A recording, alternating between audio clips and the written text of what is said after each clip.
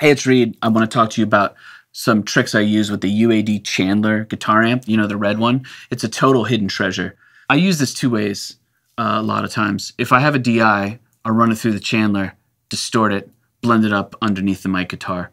Gives it some attitude, gives it some fullness in the mid-range, low-mid. Also, sometimes when I have just a mic'd guitar, but it's not cutting through a track, I'll duplicate it, put the Chandler on it and blend it up underneath it to just give it some of that push that'll like cut through a really dense track. You just mess around with the settings. There's no rhyme or reason to it until you get something that just works with the guitar and with the song.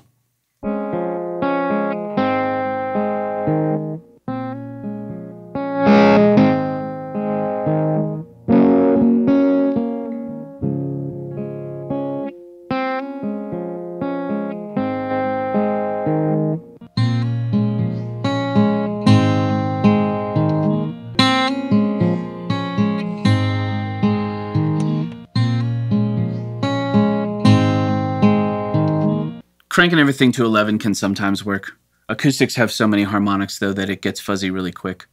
So I just mess around with some mellow settings, experimenting to make sure that whatever is blending in is complementing instead of fighting against the mic'd acoustic track.